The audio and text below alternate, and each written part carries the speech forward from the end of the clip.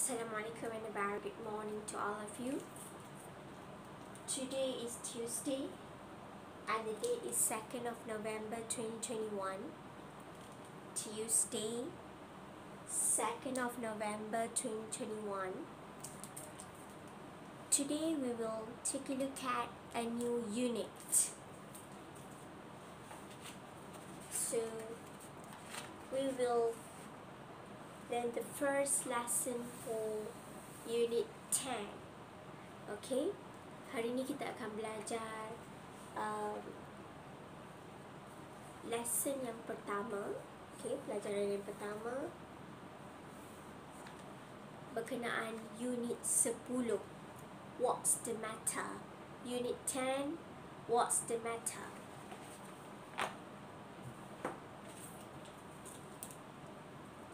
Unit 10. What's the matter?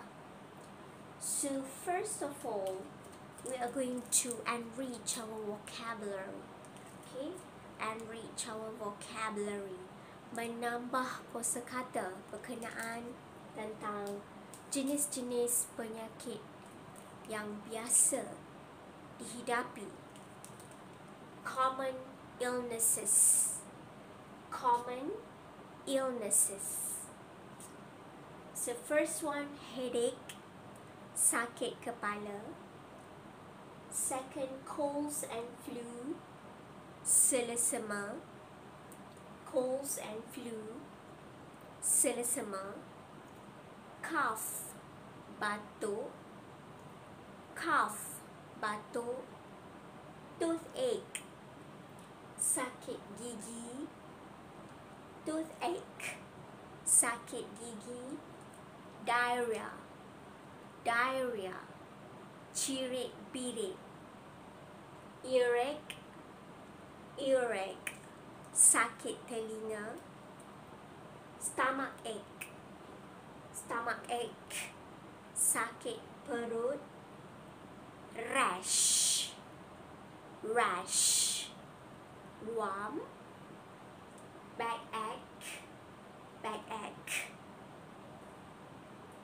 Sakit belakang. Fatigue, fatigue. Keletihan. Fever, demam. Fever, demam.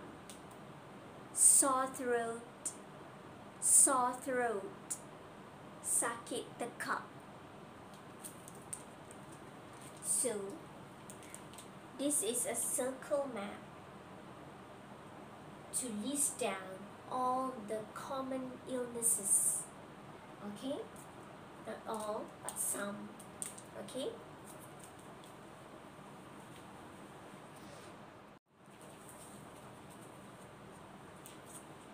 so next, the second part, we are going to enrich our vocabulary on the types of injury. Types of injury. Jenis-jenis kecederaan. Swelling, bengkak. Swelling, bengkak. Dislocation, dislocation. Terkehel, wound.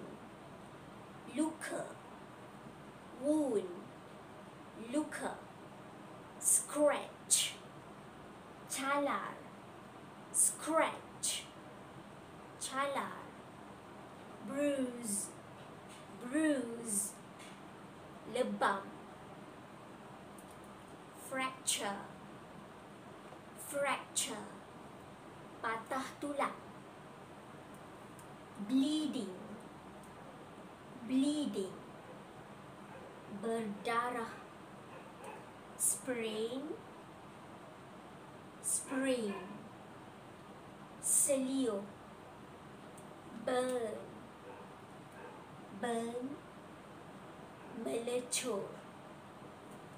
So there are 1, 2, 3, 4, 5, 6, 7, 8, 9 types of injury here.